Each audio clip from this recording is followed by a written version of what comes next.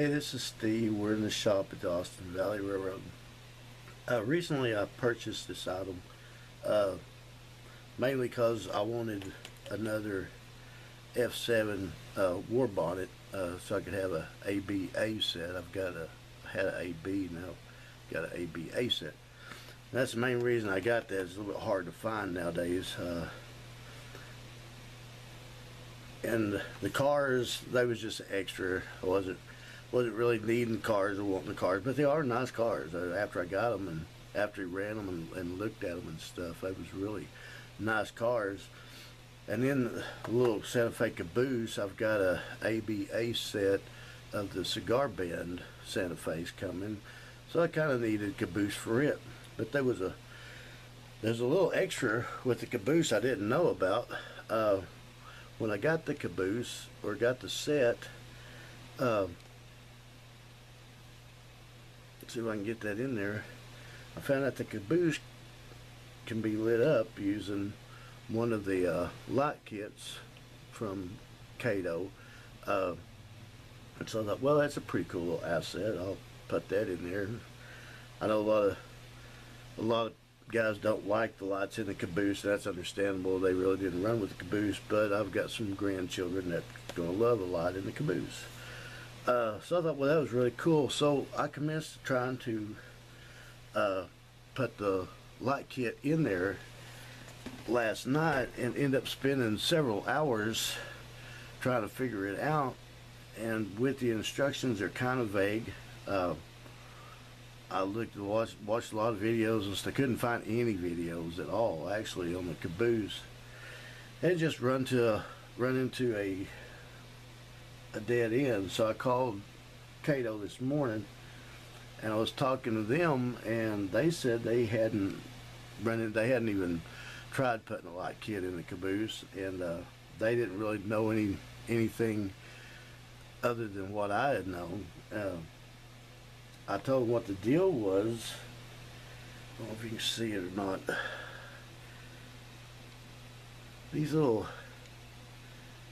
My problem was right here. Everything else went fine. My problem was right here. I don't know if I can get a good shot of that in there or not. But this little piece right here. Well, that went before. Oh well. We got another one here. But anyway, it's this little contact strip that they give you. It's supposed to slide up in the hose. If you watch the lighting kits on the other videos, there's quite a few of them on there. These little contact strips just slide up in them holes real easily. These here would not slide up in the holes very easily. As a matter of fact, they would go so far in and stop. So the guys at KATO, they told me to just kind of work with it, modify it, see what I could come up with. They really didn't know. So that's what I did. I come back in here in the shop and commenced to tear this little booger apart, and I had to tear it down all the way, take the wheels off. You gotta take the wheels off. Sorry that you didn't get to watch me tear it down, but I didn't realize I was going to make this video until after I got it tore down. I thought, you know, somebody else may run into this, may want to know how to do this, and I kind of let y'all learn with me as I'm going now, as I'm putting it back together. But with most KATO stuff, they have these little, I don't know if you can see them or not, hard to see, but they've got these little contact strips for the wheel pickups. They sit down in there like so, and if you notice, they have this little ridge on top of it. I don't know if you can see that or not. It's got this little ridge right here. I figured out that that's where the lighting kit contact strip was stopping. After I got the Caboose tore down, and there was no way of getting around that. There's nothing I could do without just really tearing up the contact strip in the lighting kit, and I really didn't want to do that. So I thought, well, The only thing I know to do is just cut them down to size.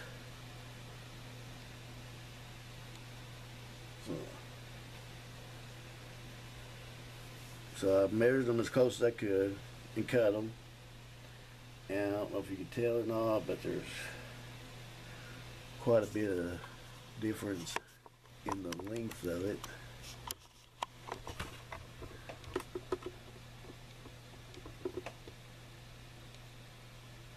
Got about half of it off. I'm gonna try that, see how that works. Hopefully it works. It should work. Other than that, I'm just gonna hang it up. I'm not even gonna worry about it. Anyway, I kind of show you how this thing goes back together while we're sitting here. This obviously is the chassis part. Like I said, you have to take off the wheels and everything. Let me try to get this around so you can see a little better. So you got this piece. You got the weight. And down here where maybe you can see it. Sorry, my hands was in the way there. But you've got the weight. The weight fits in there like so. I'll get this set in a minute, guys. The weight sits in it like so. This little plastic cover piece holds it down. Now that was pretty bigger to get out of there. You've got to pull the wheels off before you take that piece out. The screws that holds the trucks in comes up into that plastic, and it's just about impossible, probably is impossible, to get it out. And then they've got 4 little tabs on each side that you've got to spread kind of the chassis apart and pry them out. That's a pretty good chore too. I'll try to snap this back in here.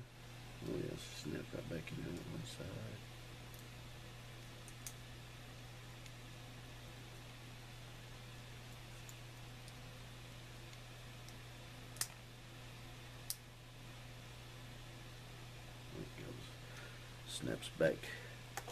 Snaps back into place. Sorry, that's probably out of view.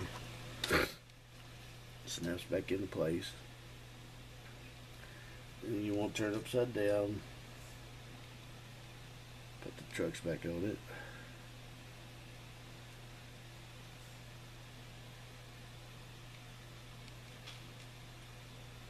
Real easy. It's a real easy little caboose to take apart.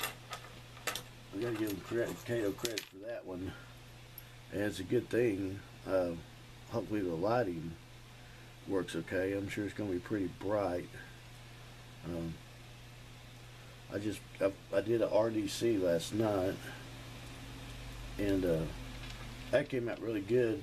The only thing, they're not 85 feet long, so your light bar is 85 feet long, or scale close to 85 feet, probably about 80. But it will not fit in the RDC, so I just let the little unit in it, and it really works. The light really works well. I'm not displeased with that at all. Had a little time trying to figure that out, because I tried to put the light bar in there and that wasn't happening. So actually it would fit in there, but once it got fit in there, I knew you couldn't get your bottom piece on correctly, because it was putting a bind on that little lighting unit. So here's that. Steps come off. Steps real easy. Uh-oh. Got a problem there. It's not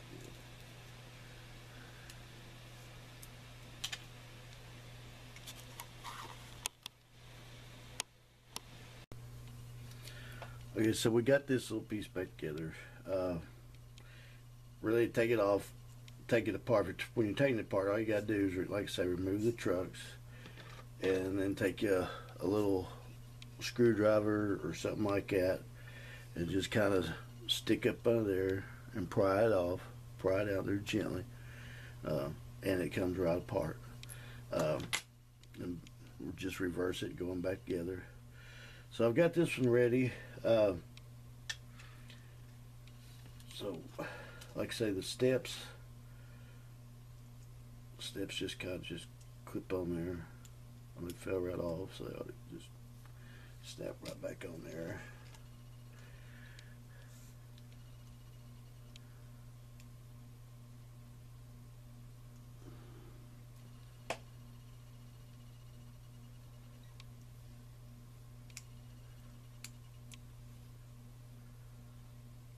Yeah, I'll say that.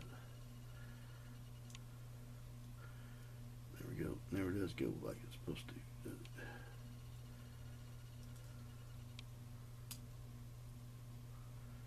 it goes like that. Sure feeling it a lot better. Okay. Like I say, okay. Get them on there.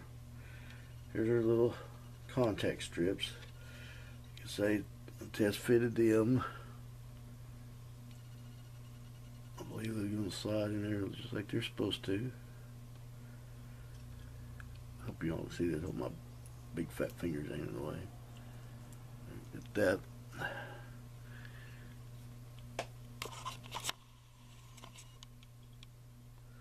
don't know if that helps or not. You know, there's lots of videos on there about putting these KATO lights in passenger cars and stuff. You've got KATO, of course. They show a video.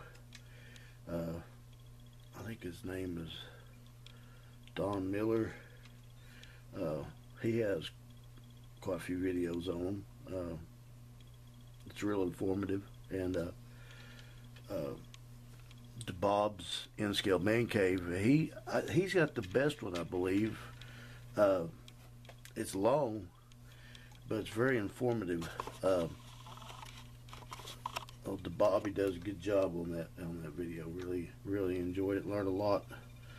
I learned some stuff from him that I missed on the other ones. KATO's not real. They do a good job of explaining it, but that's it. They just kind of explain it. They don't really tell you about some of the problems that you're going to run into, like right here, getting these little springs, contact strips in the right spot. Sometimes it's a booger. Yeah, see, that's what's going on the wrong side there. You gotta make sure contact spring touches that little element on the LED. Well, not really element, it's just a little wire that comes down here.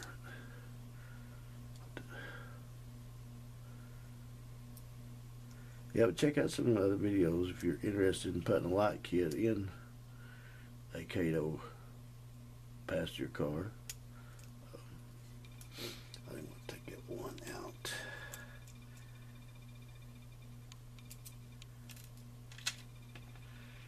I noticed that when I put it in, it was a little bent.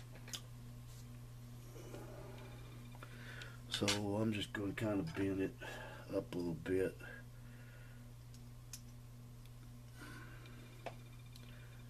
They get bent back in shipping and stuff. I think this one was bent back in shipping. I'll just kind of straighten up a little bit. They kind of tell you that to do that on one of the passenger cars. You know, I can't remember which one it was, but they kind of said you kind of got to do that.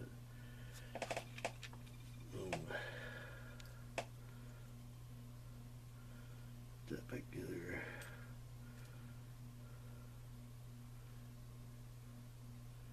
Put that back in there. Always see if we can get this little bigger. Always, if you put one of these on there, always try to use that diffuser. It looks a lot better.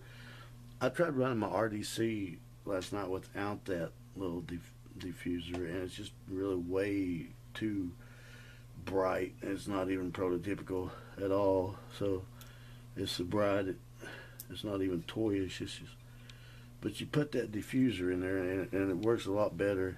And KATO, the KATO does in their Caboose shops when you get a lighting cars or lit cars from Caboose. They are definitely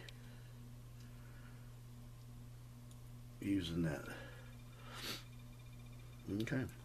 And that is basically all there is to that little part. Uh, and like I say, the body will go back on it. You gotta put the windows in it. My windows fell out, but that's normally snap back in there. And put the windows back in there and get her back together, and I'll put it on the track and let y'all see how it works. All right.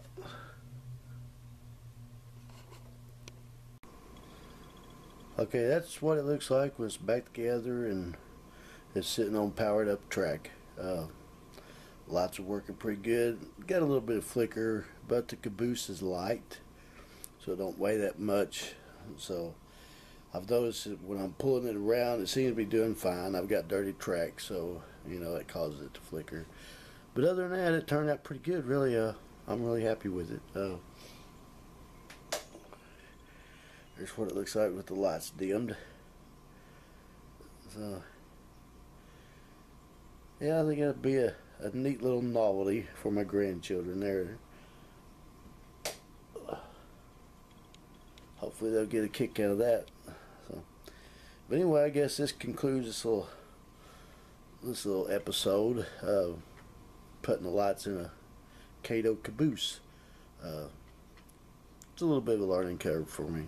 So, but like I say, watch some of my other videos.